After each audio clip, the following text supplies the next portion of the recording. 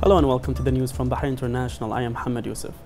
His Majesty King Hamad bin Isa Al Khalifa issued Royal Decree 34 of 2020, appointing Hamad Yaqub Al Mahmeed as General Coordinator for Studies and Research and Sarah Ahmed Bouhidji as General Coordinator for Media and Communication at the office of the First Deputy Prime Minister.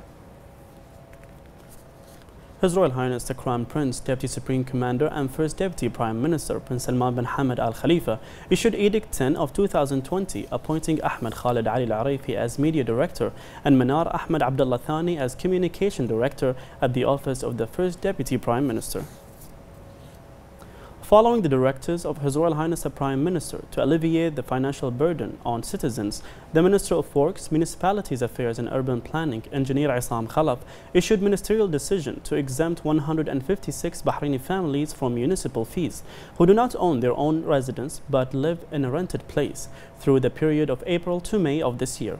The Minister highlighted that these decisions come in line with the aspiration of His Majesty King Hamad bin Isa Al Khalifa to provide a high living standards for all citizens and affirmed the Ministry's keenness to achieve that. He added that there is a continuous coordination between the Municipalities Affairs and the Consumer Affairs Services Department at the Electricity and Water Affairs Authority in order to implement the ministerial decision. A press conference was held earlier to discuss the latest developments of COVID-19. The Undersecretary of the Ministry of Health, Dr. Walid Al-Mana, praised the Kingdom's approach in dealing with the crisis and hailed the work of the government and the medical cadre in combating the virus. He stressed that the upcoming phase requires personal responsibilities and committing to precautionary measures in order that individuals protect themselves, their families, and their communities. He pointed out that the rise in number of cases in recent days is the result of people not committing to precautionary measures. He stressed the importance of wearing face masks and committing to social distancing. Al-Mana affirmed that the capacity has been raised at isolation centers. Infectious diseases consultant and microbiologist at the BDF hospital, Lieutenant Colonel Dr. Manaf Al-Gahtani, said that there are a number of precautionary measures for safe entry into the homes that must be adhered to.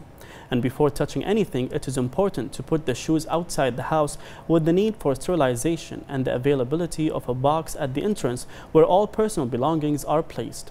He added that wear gloves and sleeves, sterilize all belongings, dispose the outer bags with the gloves and sleeves, wash your hands with soap and water for a period of not less than 40 seconds.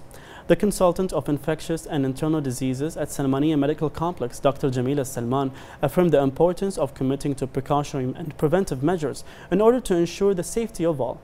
She added that out of all cases, only 48 cases need medical treatment and 4,875 cases are stable and 7,407 cases have fully recovered and have been discharged. She stressed the importance of following instruction and avoid family gatherings in order to ensure the safety of all.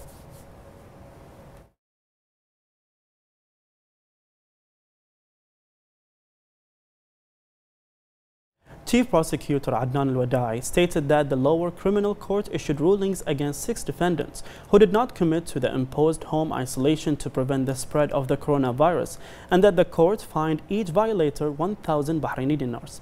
Public prosecution was notified by the Public Health Department that a total of 6 people violated the order of home isolation imposed on them after their contact with infected coronavirus cases, and through follow-up it was revealed that they left their homes on different dates. On the other hand, the public prosecution began investigating reports received from the Public Health Department against 27 defendants for their lack of commitment to home isolation as they left their homes at different times during their isolation period. The Ministry of Health said that the number of coronavirus cases today reached 5,385 with 13 recoveries and 241 registered new cases and 1 death. The deceased, a 37-year-old male expatriate who was a registered active case of the coronavirus, was suffering from chronic and underlying health problems.